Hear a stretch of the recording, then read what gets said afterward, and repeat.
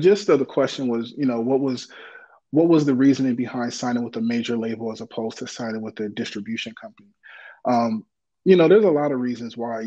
Well, first of all, backtrack. You got to understand the game that you're playing. You got to understand the game that you're playing, and everybody's game is different.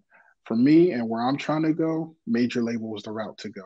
One, the finances are different, front end and back end. The front end finances are way more significant. The back end finances could be a lot less when you go a record label route.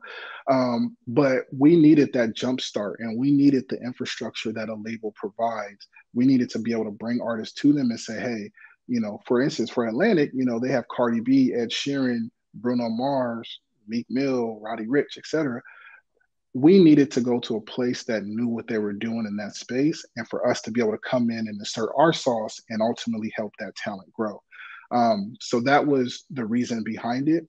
I do have thoughts and visions about one day being fully independent, and I'm working on that as we speak. But now is not the time for that for me and for the company. Distribution is great because now the front end economics on the distribution side are a lot less, but the back end is a lot more with success, right? Because you own everything, and if that thing is a hit, then there's less people that you have to pay out.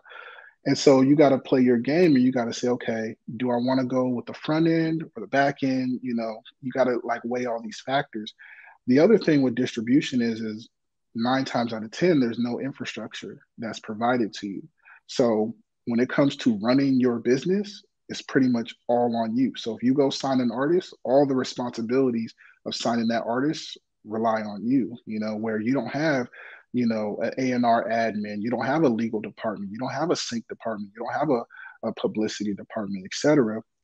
And so you really got to figure out, okay, what are all the components that I need, and that's how you could decide. I think that label services is seriously lacking in the music business. There's a lot of companies that are offering label services, but what are they really doing? That's a conversation for another day.